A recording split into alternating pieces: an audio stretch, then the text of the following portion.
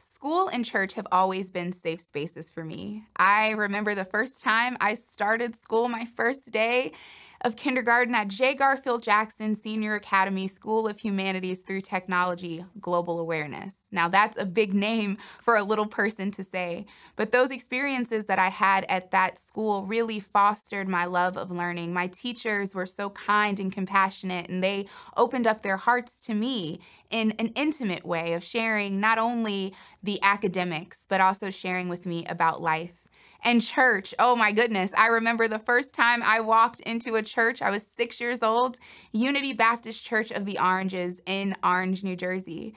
And I had so many questions about this text that we were reading and these pictures that I saw in our Sunday school books and the Bible stories that we were hearing about and the room that I was sitting in the sanctuary. And I had so many questions that the people in my church, the elders of my church, were so gracious in answering.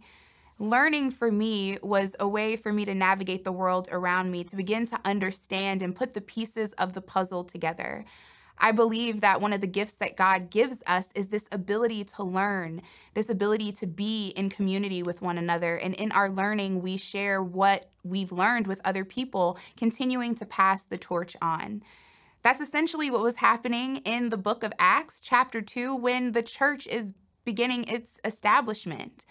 The disciples are learning how to share Jesus's message with other people, and the people that they're sharing it with are learning what it means to be an apostle and a disciple of Jesus. How do they care for one another?